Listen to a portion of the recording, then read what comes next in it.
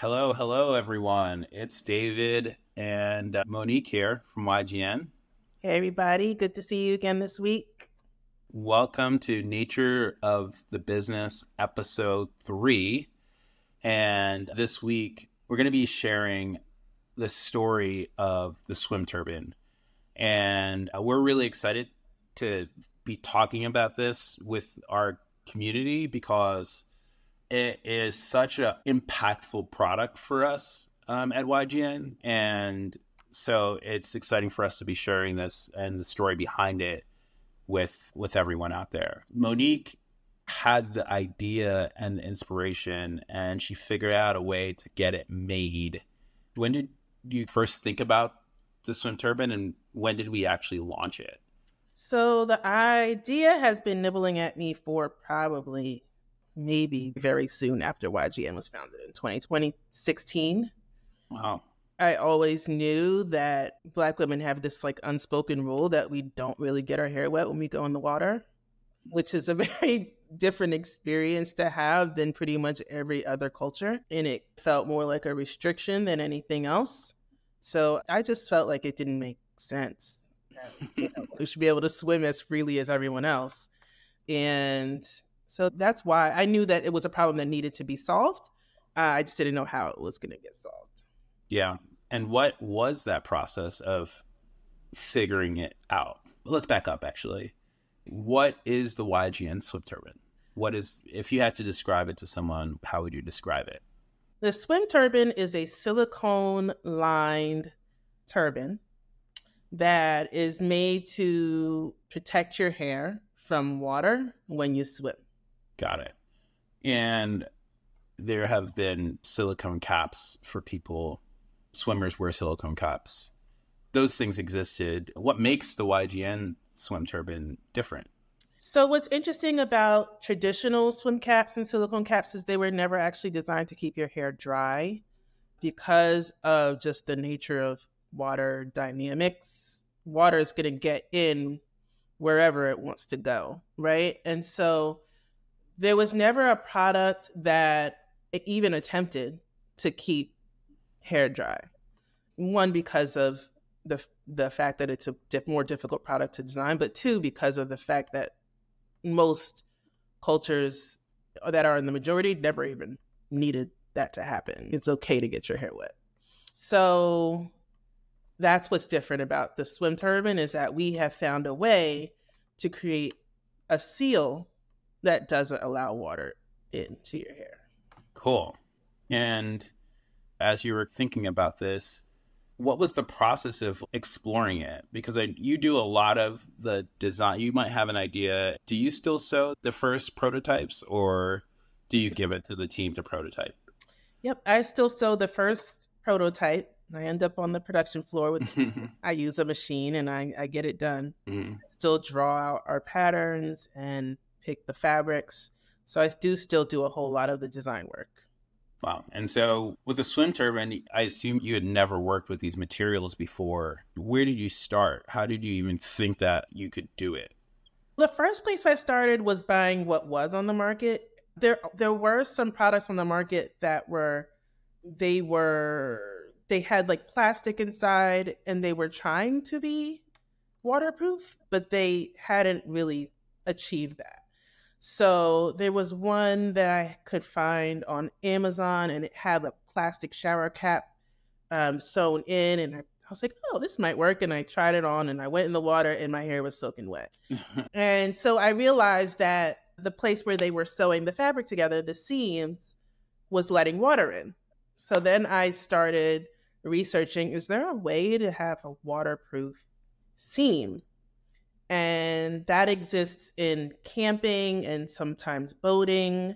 And so then I was calling up these boating companies and I was like, hey, I'm trying to make like a waterproof seam for this product. And they're like, we can't really help you here. And so I then was looking at things like waterproof thread. I'm like, okay, maybe if the thread is waterproof, then the holes that you put through the fabric, like it won't let the water through. That didn't work. And so then I was like, okay, silicone actually is waterproof. right? There are a couple of materials that are waterproof. Silicone is one of them. Neoprene is used a whole lot in water activities. So I tried those. And so I began putting I put the cap into a like fabric covering. And I put elastic around the bands so that it would hold the cap in place so that it would let less water in. Right. Mm-hmm. And so that ended up being the first iteration of the product. And what I found was because at the edge where I wrapped the fabric around, that was not sealed to the skin, or it wasn't tight enough to the skin, it was still letting some water in. So it was a better option than your typical swim cap. But it was not quite it wasn't quite delivering on the promise that we were looking for. And was that the Swim 1.0, or was that the precursor to Swim 1.0? So that was Swim 1.0.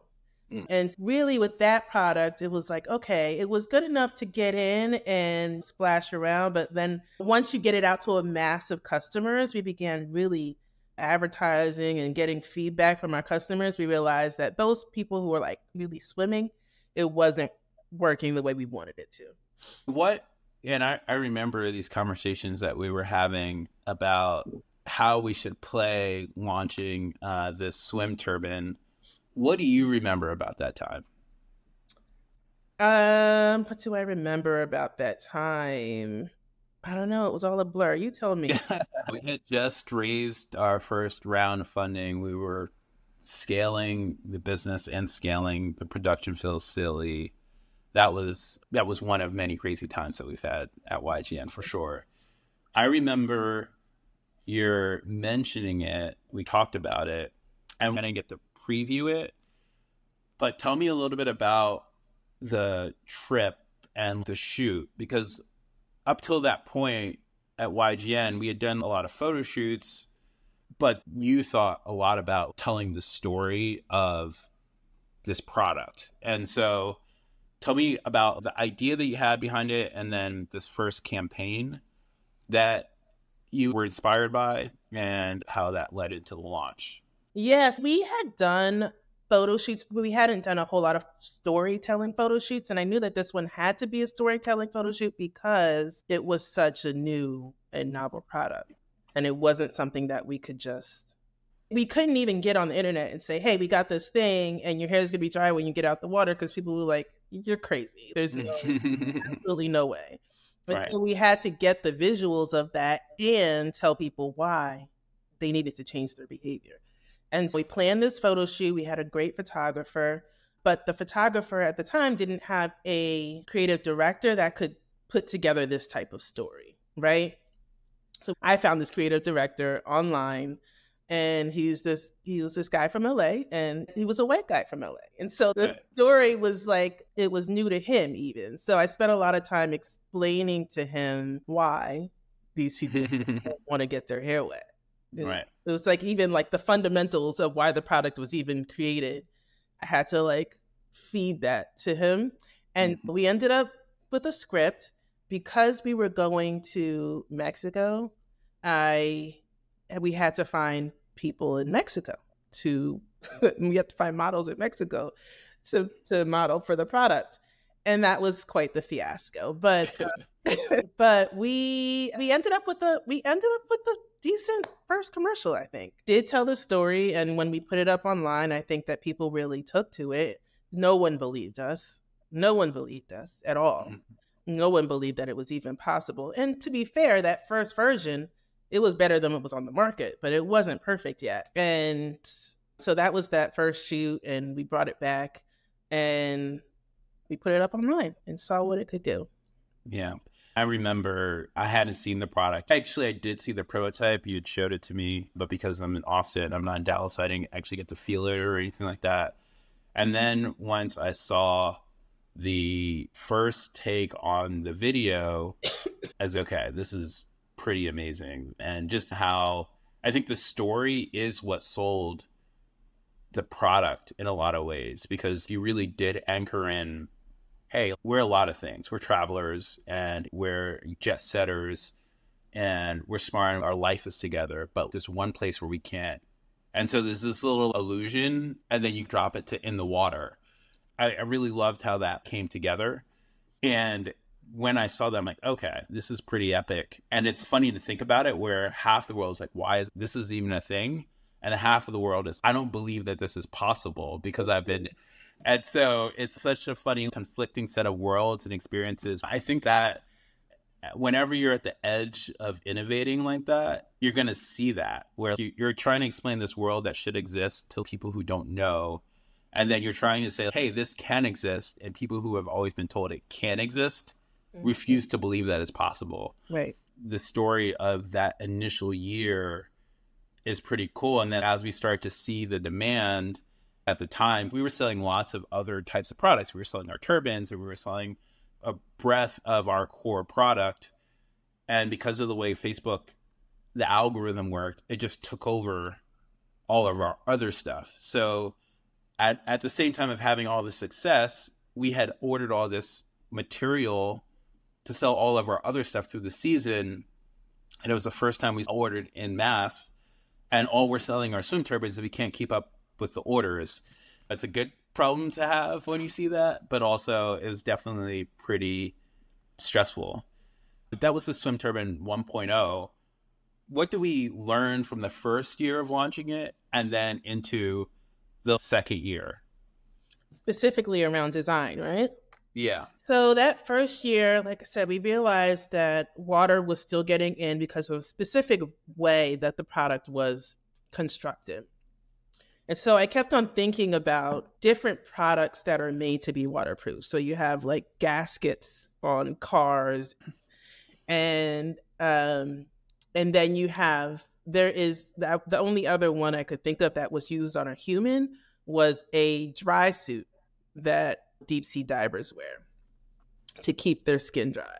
And so I literally purchased a dry suit, and I was like, okay. I purchased a dry suit, and I'm like, I think I still have the picture of me wearing it in the office. And I'm like, what does this thing have that keeps people dry? Because these people are like in the deep sea ocean and they're staying dry.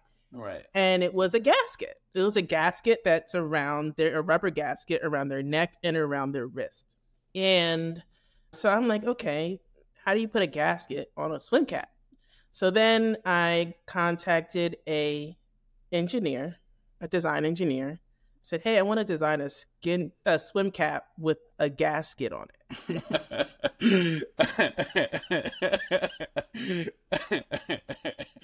and it was the same experience as the other guy in LA. Right. He's like, why? I just don't understand.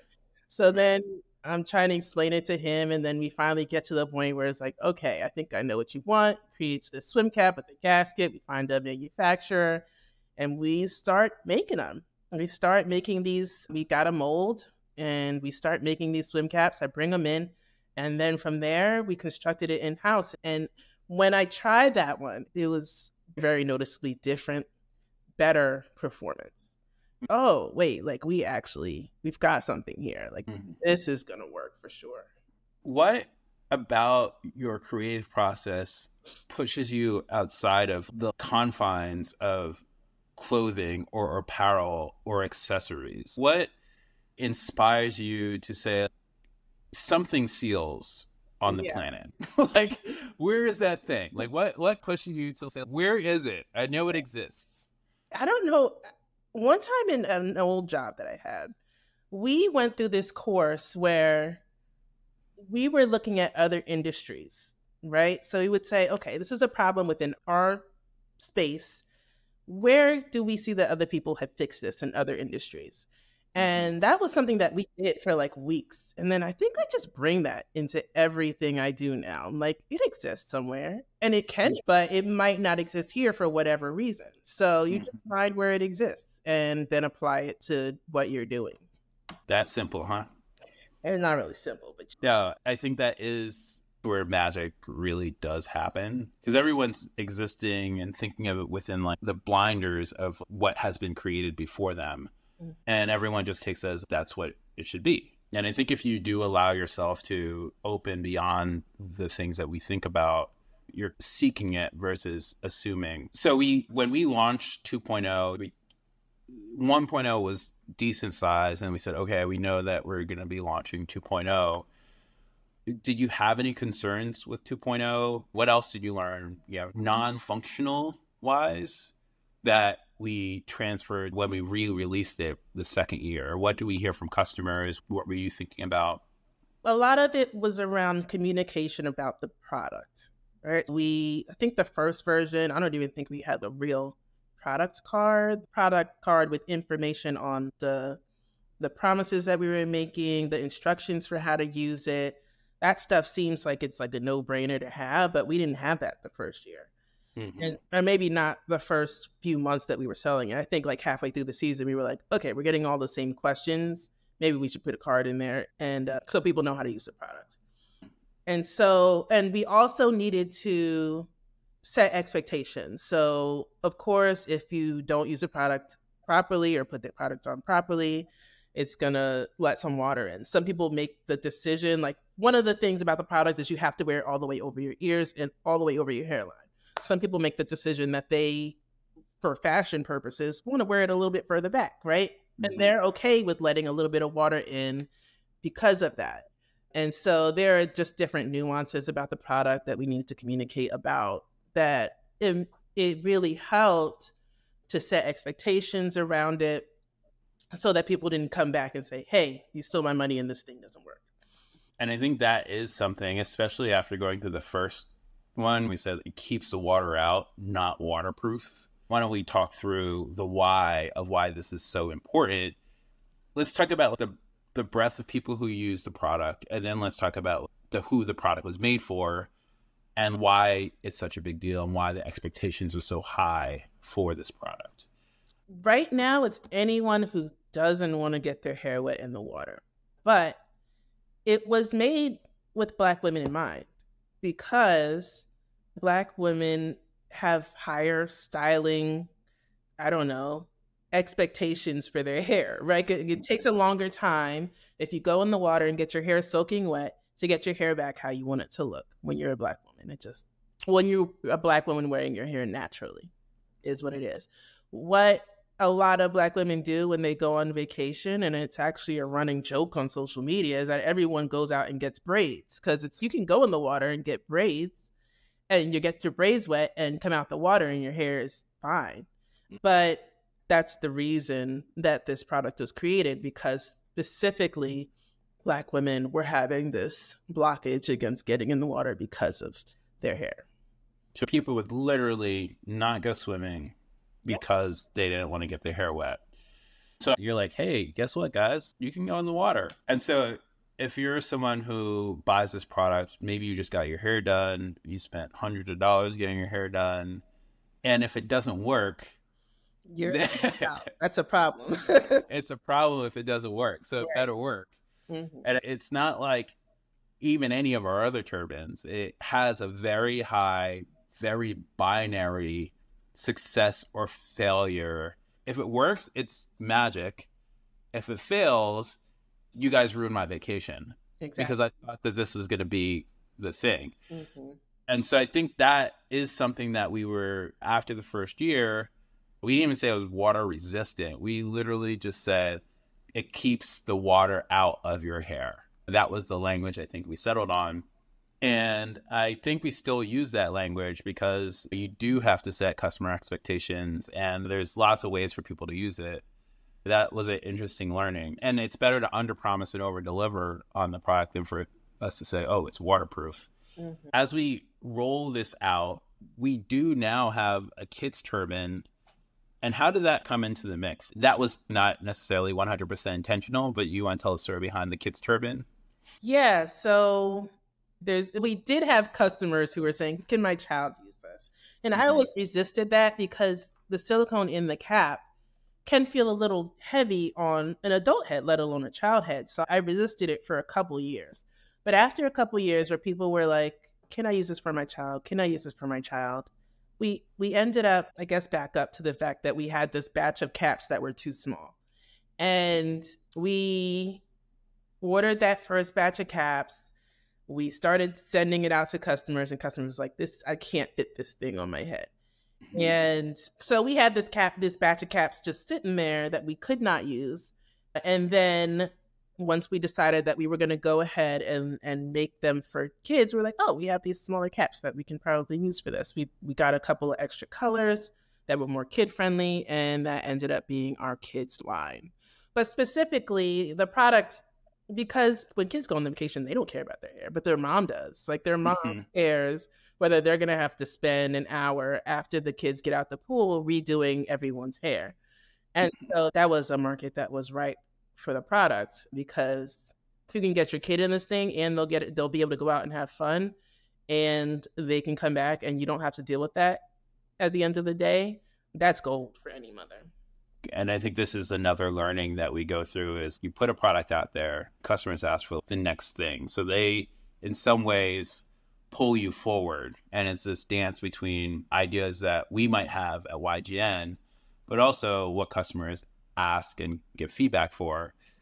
And then the other part is taking extras or excess and turning it into another type of product is something that is in the DNA of YGN. So that idea that first order of caps that we bought were too small. Like the sizing was just too small. And so not tossing them, but then being able to dig them back out and say, here are our kid caps. I think it's really cool. To me, those are some of the things, if you're listening, there doesn't have to be as much waste as you think there might be in a company, because there are all either learnings, or you can take that thing that you made and reuse it in the future. And I find that a lot, where you're like, oh, we made that feature, or we did that thing. Oh, maybe we can take that. And so if you're building, don't be afraid to experiment a little bit. And also don't be afraid to toss things that just don't feel like they're working in the moment, because you might come back around to them and just put them away, and you might be able to come back around to it. Right. Why don't you describe how you perceive social media and how that plays in the role of product's popularity? Social media allows you to get a lot of real-time feedback on your idea. And then once your product's out there, a lot of real-time feedback on the product. So what social media did for us with this product in particular was that first round, you got some, oh, it worked great, and some, oh, it didn't work so great. This time around for V2, pretty much 9 out of 10 people are saying, this is amazing, this product works. And it's not just us saying it anymore. So then you get that social proof of other people, real people, customers in our comments saying, this is the real deal, guys. And the other thing is other people who are posting about the problem, about people who are like, hey, what do you think about a way to keep my hair dry? I'm swimming laps for exercise. How do I keep my hair dry so I don't have to wash my hair 5 times a week? And people are literally in their comments saying, go get a Yugo Natural swim cap. Go get a Yugo Natural swim cap. And that's been happening all year round. And so I think that is the biggest thing, or the most important thing that's happened on social media around this product in particular, is people having that confidence in us, in our product. Yeah, I think that's great. And part of what was interesting with, I think, the second year of the V2, especially on TikTok, the product took on a life of its own, where people were literally doing a YGN Swim Turban challenge, where they were like, guess what? I could go in the water. I'm taking the YGN Swim Challenge right now. What's going to happen? And so they, okay, guys, I'm taking the YGN, and then they put it on. They jump in the water. They like come out. It works. It's right. And so I think that part of it also is cool. Again, social it can be really great, and it can, at times it can be a challenge, but especially when a product captures the imagination of consumers, or there is a clear trend, it just propels itself forward. So we have at YGN, we always have this challenge where we make a thing and somebody copies it. This is like how it goes, right? That's happened many times now, and we're just used to it. And at the same time, how do you think about potential copycats out there from a business perspective, and how do you think about like competition and copycats and what that means in general? So I think that my opinion on these things is evolving. So I think that I originally I was when you build a thing, you create a thing, and you find out that someone has copied it and copied it in a really cheap and ugly way. And then people come back to you and they're like, oh, they're selling this on Alibaba. Your product sucks. Like you're just charging a bunch of money for Alibaba product. That's hurtful. There's no way around it. It's hurtful. And so I think for a while I was like just trying to fight these guys. But when you really think about it, sorry, Rob is barking. When you really think about it, it is like pretty cool. It's pretty cool that an idea can happen in my brain, go to the factory in Dallas, Texas, we create it, put it out to the world, and it gets out there so much that so many people want to take part and create their own version and iterate on it and all that. That's the first thought about it, is that it is cool. It is hard to, because we're still building our brand recognition. I think I'm still figuring out how we combat some of the erosion that happens to your brand when these things happen. So the swim turban isn't the only thing that this has happened with. Actually, we don't really have a whole lot, although I have spotted some copycats out there on the swim turban. There's no one who's really done anything. There is one brand that's created their own version of a fashionable swim product. But we have our men's product, our Halo Turban. That one, because it's a fairly easy product to make, has been replicated in areas where labor is much cheaper. And so it's been very difficult for us to play that price war with them. But I do think that it's something that I'm still learning how to combat that type of erosion that happens to the brand. Yeah, and similar to the men's turban, which we have a design patent for, you're having to explain why this product is novel to someone who has no conception of why this product is novel and what the problem is that it's solving in lawyer speak when you're applying for a patent. Is if you're a subject matter expert, then you understand the real problem, and then you know why it's made the way it is for it to be constructed in this way, and that's what's novel about it. That's one of the challenges of being in this type of space, is that these products are revolutionary. How do you describe that in a patent application or a trademark application? But we have filed for trademark. We filed for a design patent on the swim cap liner. Yeah. So hopefully we hear back about that soon enough. Swim, because it's unique, and again, this is another YGN unique experience, is that all of our products, because they're so innovative, it's easier to sell them online than it is in retail. Yes. You want to talk a little bit about the news about our first retail partner for the swim turban, but also what we experience as we're talking to physical retail buyers about carrying YGN products? Yeah, so first of all, great news. YGN Swim Turban will be in Bloomingdale stores very soon, just in time for summer. So that's super exciting. And it's exciting because it has been difficult to sell our products to retailers because they are so novel.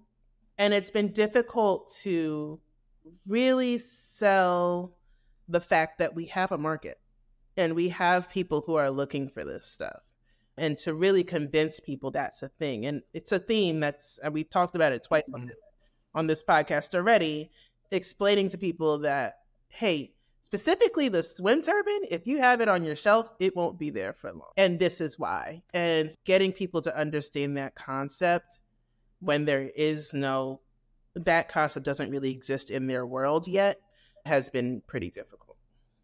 Yeah. And the way that buyers work, they have their own, if you're a Bloomingdale's buyer, like Target or whatever, you have your own like little category, and you're responsible for that specific category. And you're using historic data to tell you how this thing that fits into that category will perform.